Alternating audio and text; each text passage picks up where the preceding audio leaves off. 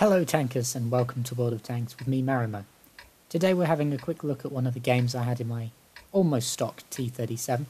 I have got a slightly upgraded gun, the top turret and the top tracks, but pretty much everything else is stock. The only equipment on this tank are 50 AP rounds, no APCR, no high explosive, normal single-use consumables, coated binoculars, and a camo net. So nothing particularly amazing. This game was pretty close to the 9.12 update, and all of my mods at the time were completely and utterly screwed. And so if you see me sort of glitching around or something, that's more likely the culprit than me, my internet, or even my terrible computer. So I start off the game by going over slightly to the left of the centre. I do that simply because everyone who is pretty much anyone knows that the middle of the map is used by light tanks and mediums. And so giant tank destroyers, like that Saint Emile who just took out our Leopard, aim down it so that they can get a free shot in at the start of the game. So, since that's happened and no one's really spotted anything, I'm not really sure how I want to use my T-37. It's one of the best tanks for strongholds because it's got a very good gun and it's reasonably quick. But it hasn't got particularly good camo because it's so large and so wide. So that means that as a normal scout it doesn't do quite as well as the Leopard or some of the others do. However, we spot the Saint Emile as it fires into the Carnarvon. I get one shell in. An amazingly lucky bounce there. I think that was probably because it hit his gun and bounced off that.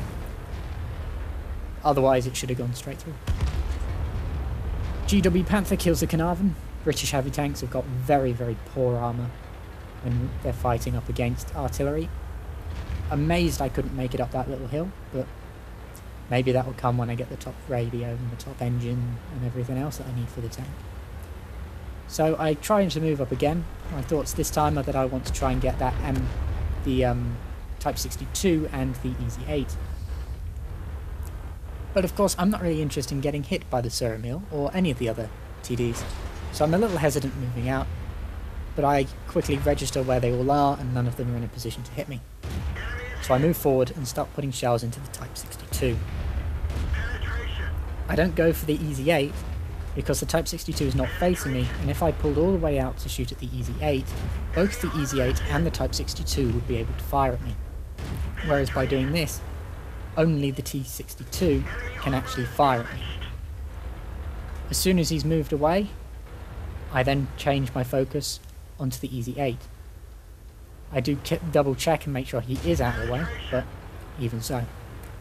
Now this is going to show you why it's important to have a computer with over 30 frames per second, and why it's a pretty good idea to know what you're doing in your tank.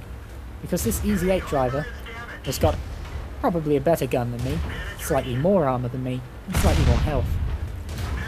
And yet he's managing to miss repeatedly, and I end up destroying him. Moving on swiftly from there, Type 62 pops up again, I miss him, and so I go round to try and get him as he's moving away.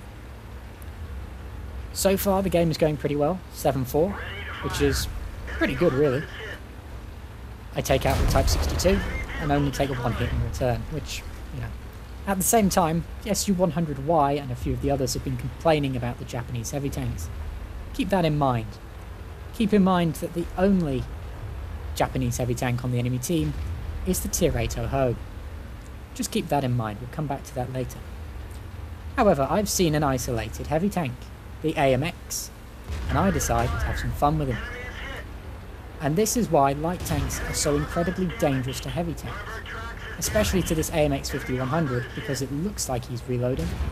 He hasn't fired at me, he's just aiming his gun at me.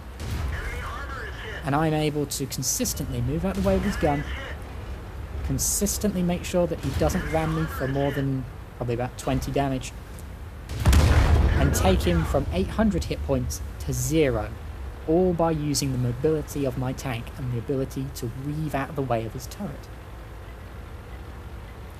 So, At this point, we are on 2,603 damage done, and we have 3 kills. I decide at this point I'm either going to go for the T150, which has now died, or I can go all the way to the cap. And I decide cap's probably best. The only other tank left on their team are their artillery, which is at their cap, or the Oho, and he could be anywhere.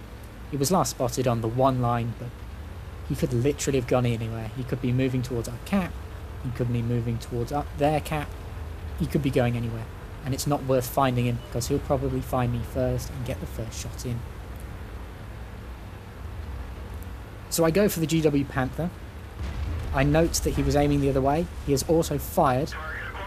I auto lock on, and I start firing at him. And I take him out. It's at this point that we've now got enough people in their cap circle that I don't have to worry about dying. If I do die, then, you know, it's a shame, but it doesn't really matter.